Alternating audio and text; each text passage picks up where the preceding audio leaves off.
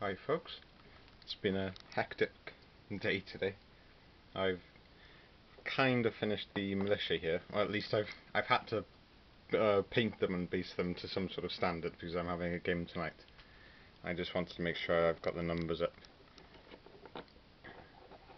Just leave those out. These are definitely my Welsh nationalists. The flag bearers are mixed in there. I think I'll peel him off to be a sort of green jacketed loyalist, and I've gone for the white, what would you call that? Almost like a sash, I suppose. And that would be the sort of theme for the Carmarthenshire green jackets. And a Vickers team there as well. And that's for the Welsh nationalists. So I'll peel that figure off for the Carmarthenshire green jackets, and not sure, he's a spare flag bearer, I believe. But it's always nice to have spares. The flag I'm quite happy with is this one. It's a flag that I actually have in person. I have a Owain Glyndŵr flag. He's a sort of historical a figure, and it was very much one of Welsh identity as well. He's a Welsh rebel, and I think he was beheaded. Oh, was that Llywelyn? No, Owain Glyndŵr, I don't think he sort of disappeared after being defeated. I don't think he was ever captured then. Sort of fell back into obscurity, but Llywelyn was beheaded and his head was taken to the King of England at the time. But happy with that, and tried to remember what was it, Leon's video on flags, or I think so. And touch of super glue down the metal wire, and I tried to furl it then as well, so sort of see the kink in that. I had a heck of a job drilling out the hands. In the end I just hacked off what I'd done for like 30 minutes and just sort of reattached it after putting the pole in. I got really fed up, but it's sort of pulled it off somehow. Just going to paint it quickly, and then everything's been packed up for my first game of the very British Civil War. I've got plenty there now. That's going to be this is what I've added to the Welsh nationalists so far, so it's starting to get there. I've got mad other plans as well. I've basically graduated. I'm not actually going to the ceremony. It's not really my kind of thing. I don't like being around people and things, and yeah, just not my cup of tea, to be honest. For me, the important thing is, I suppose, where it gets me, where that will take me, and the years that I have actually been researching. For me, that was the degree, and yeah, a lot of people find that funny, but no, it's just not me really. I don't like the fuss about it. But yeah, really happy got that back yesterday, and then the certificate will be in the post. And yeah, really happy with what I got. You can always do better, but when you're happy with what you've done and you've given it your best, that's sometimes that is all you can do, I suppose. And yeah, definitely happy with that. Yeah, I've had some money for graduating off Mum actually, so I'm thinking of investing in the Indian Mutiny range from Empress, but they're actually called Iron Duke Miniatures, is the sort of sub company or sub range, and they look so nice. I'm just a bit boggled what to choose with those. I really want to do the 93rd Sutherland Highlanders, but then Old Glory do those as well, and they're much more reasonably priced.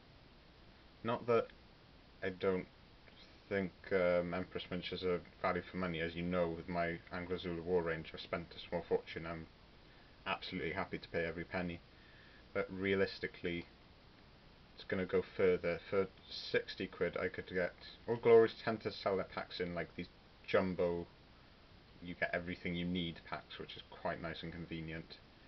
Whereas if I actually want to do a battalion with command of Sutherland Highlanders, I would have to do, they sell 8 miniature packs, which is quite awkward. I think it's a bit awkward how they've done it. They're like double packs, but that means you have to spend 14 quid for 8 guys. And 8 guys, even if I'm only looking to do a 24-man unit, I need command, which is sold separately again. So minimum for 2 packs of regular infantry and command, you're already looking at 42 quid, I think it is. So yeah, it's I might have just butchered the maths now. No, I think that is it. Yeah, and it is stretching it a bit, isn't it? Because I would like to have some mutineers as well. So what I might do is just go Old Glory and get a jumbo pack of Sutherland Highlanders. That'll do me a battalion with spares, and then get a some opposition for them, some mutineers. Very tempted to do that. The castings aren't going to be as good. Then yet again, after all the research Colonel Mike Snook has put into the Indian Mutiny range, I feel like I sort of have to have that range. It might be nice just to start off with Old Glory. I mean, no rush to go anywhere, and yeah, it's not like I'm doing it. We're not wargaming it ASAP. So I might, yeah, look at the Old Glory in more detail. I've actually painted up some Flames of War. I might just tilt the camera up there, and please be patient with me whilst I just go and retrieve those.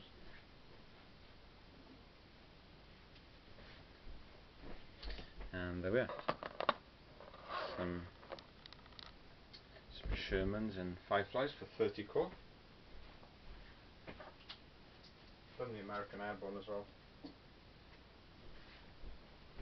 I suppose it's no different there, but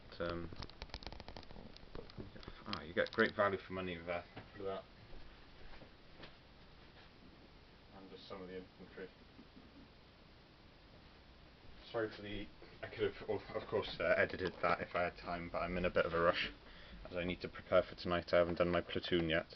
I've got it in my head for the Very British Civil War, but I haven't organised that. Yeah, so you'd have something like that. I've got a full platoon of, well, I don't know what they call it in Flames of War. Is it meant to represent a company? I'm not sure. I've got these American Airborne. I was about to sell them, but then, well, actually they were on eBay, and I painted up the tanks then. I just kind of fell for them a little bit. I really like how I've done these. There's a lot of Russian uniform, a Vallejo Russian uniform, a little bit of green grey for the dry brush, black. Painting the tracks was actually the most difficult thing. What I should have done is prime them black, and then it would have been a breeze, but I actually primed them grey for some reason. I had to manually paint the tracks black over the green base coat, which I'd already done. Not the best way to do it. I've learned a lot of things. I've also painted the tunics on the tank commanders a little bit too light. I did use the Vallejo colour for British Tank Command, but I think it calls it a highlight, so what I should have done is used it sparingly, or cut in maybe something like English uniform. What I can't tell is, was the British tank crew uniform completely different? You know, was it just regular British khaki, or did they have a defined lighter colour? If anyone could let me know, I can amend those for next time. But yeah, as they are, they've been painted quite light. But we live and learn. Really happy with those. And I suppose the most tanks I've ever painted. I've never actually painted up a... Yeah, that's odd. I've never painted up a Sherman. I've got some Corgi die-cut. How have I managed to wargame World War II for like 5 years and not paint up a Sherman? I've done Churchill, but that's about it. I've done a lot of infantry. I'm not really a good modeller. I'm pretty much purely a painter, and that's about it. But yeah, I had an absolute blast painting those. And I love that, well, I've still got 3 of these left to do. So it's just jam-packed. The open fire box set probably goes for something like 40-50 quid new. But I got it for 15 quid at Bring and Buy, so it's just insane. I've had 8 30 core tanks, a mixture of 5 Flies and Shermans, 3 Stugs, 2 Pack 40s, American Airborne Platoon. I think they're meant to be linking up with 30 Corps around, is it Nijmegen? And then I've got the Panzer Grenadiers, and there's a V2 rocket landing site as well. It's just a fantastic set. Even if you're not into Flames of War, it's probably worth picking up. Very nice set, and all is love a good bargain as well. I'll leave it there for now, folks. I've probably dragged this out for a little too long, but yeah, thank you very much for watching, and for those of you who've subscribed recently, thank you very much, and I hope there's something that draws your interest. And I've done quite a few videos now. If any of you want to go back and have a little look at what has been quite an action-packed couple of years now, really, well, it's gone from strength to strength, at least in terms of my interest with the hobby, and it's just really drawn me and caught me, and I think it's going to be something that's going to keep me going for the rest of my life, I think. And yeah, really looking forward to doing more. Indian Mutiny next, I think. Yeah. Okay, folks, I'll leave it at that. Ta-da.